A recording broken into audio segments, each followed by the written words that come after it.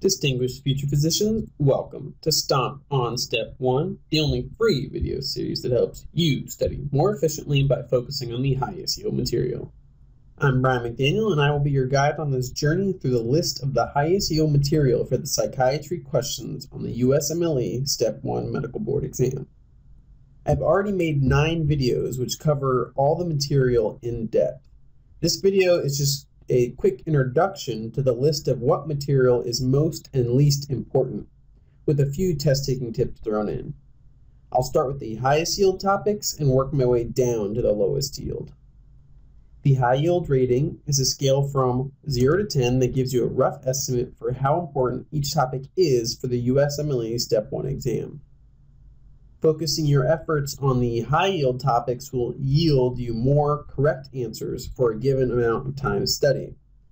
A high yield rating of 1 means you have about a 10% chance of seeing a question on the Step 1 for that topic. 5 means you have roughly a 50-50 chance of seeing a question for that topic on the exam. Then a high yield rating of 10 means you're almost definitely going to see at least one question, and you'll probably see more than one question. The high yield rating is a pseudo-scientific calculation that takes into account a bunch of different factors, including my experience, the USMLE content outline, but the biggest thing is how frequently each topic appears in retired Step 1 questions. So just some overall tips for the psych section. It may surprise you how few questions there are on the medical board exam for psychiatry. It's a really important field that you're going to encounter no matter what specialty you go into, but for some reason it's not really emphasized in the Step 1 exam. You should expect to see about 7 questions on the exam, which really isn't many considering you're going to have 320 something questions.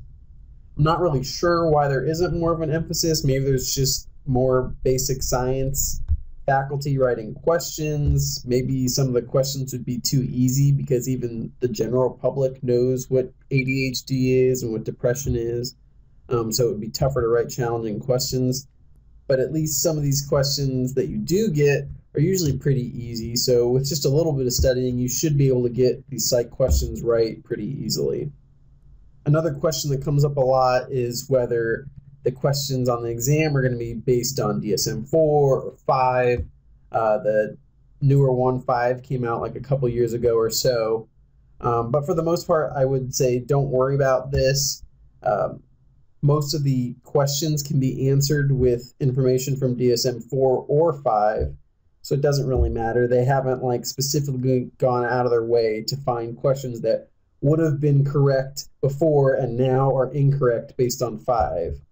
And in general, you probably should just de-emphasize studying the DSM criteria overall.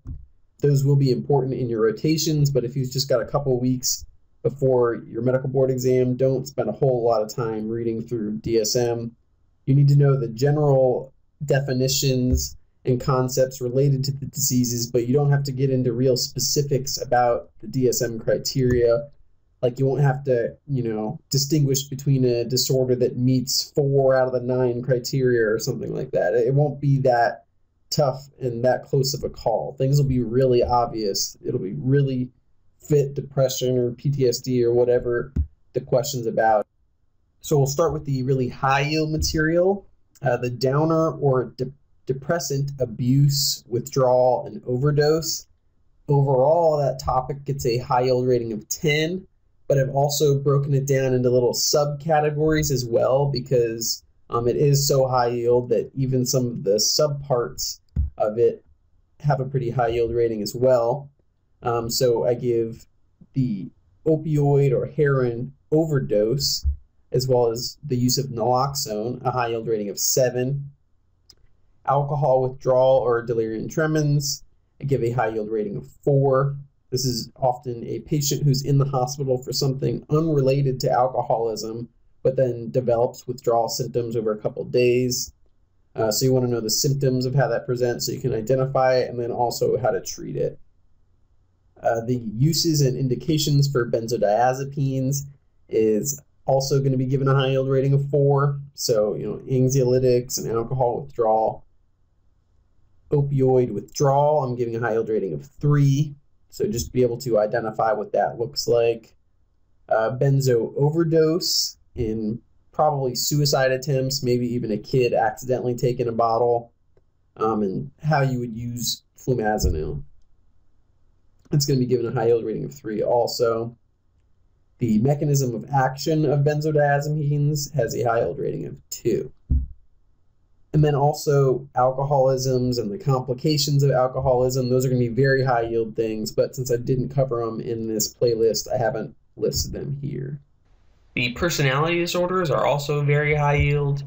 I'm giving overall the group a high yield rating of 10 because you're almost definitely going to see one question on the exam from this. And then I've broken it down into the specific types as well because some are higher yield than others. Schizoid's going to get a 5. Borderline and histrionic get a 3. Antisocial, 2 high yield rating.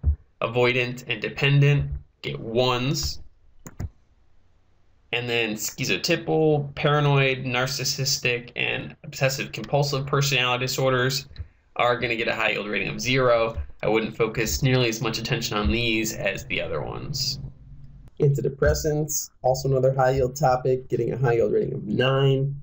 Focus your efforts on the side effects, in particular the anticholinergic side effects, seizures with bupropion, sexual dysfunction, priapism with trazodone, and serotonin syndrome are the most important topics there.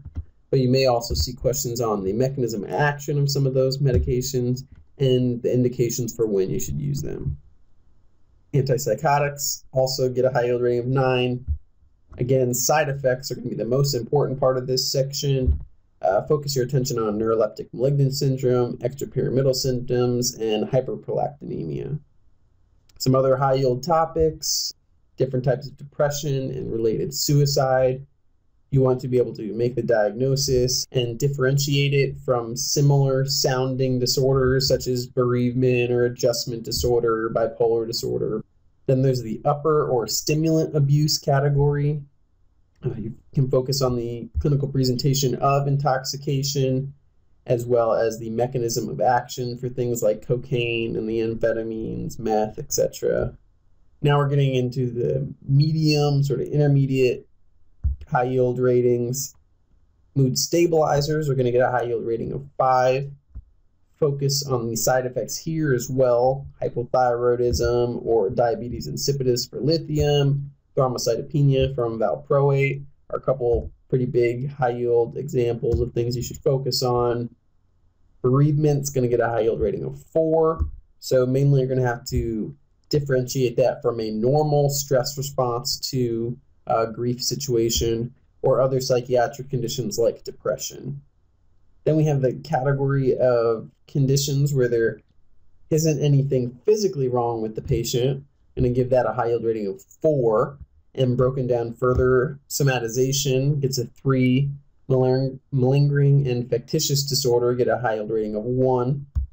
Just be able to know the differences between those 3 main categories there. And then schizophrenia, I'm giving a high yield rating of 3. Be able to know how to make the diagnosis based on the question stem, and then also some of the pathophysiology with the neurotransmitters. Now we're into the lower yield material that's probably still worth studying. It's pretty simple stuff, so you might as well spend a few minutes going over it. The eating disorders get a high yield rating of 2, 1 for each bulimia and anorexia. You want to be able to differentiate between the two of those and know some of the complications that arise in both those disorders. Generalized anxiety, I'm also giving a 2, basically just be able to make the diagnosis for that. Bipolar disorder is going to get a 2 as well, basically just being able to identify mania based on the clinical picture. Hallucinogen abuse, also going to get a 2. What are the signs of intoxication for things like PCP and LSD? PTSD is only going to get a 1 on the high yield rating. And buspirone or buspar, an anxiolytic for GAD, that's going to get a high yield rating of 1. Here's a list of the things I give a high yield rating of 0 that I still covered for one reason or another. Usually it was just kind of for completeness. If I left some of the stuff out, the videos kind of would have seemed fragmented because these are important topics for clinical settings, but for whatever reason, they don't seem to be tested as much. So you will see these topics when you go through my videos, but know that you shouldn't spend a ton of time on them because they are very low yield. And then here are the list of topics that I rate as a high yield rating of 0 or no yield that I didn't cover, so you won't find this material in my videos. Again, some of these things may be important to your rotations later on, but if you're just trying to get through the exam, I wouldn't waste any time studying this material. That brings us to the end of this video. If you found it useful or have any suggestions for how to improve it, please do comment below. I really appreciate that. It helps me out. Also, if you're watching on a computer, you can click on this black box here to be taken directly to the first video in the psychiatry section, which is going to cover all of the different mood disorders. Thank you so much for watching, and good luck with the rest of your studying.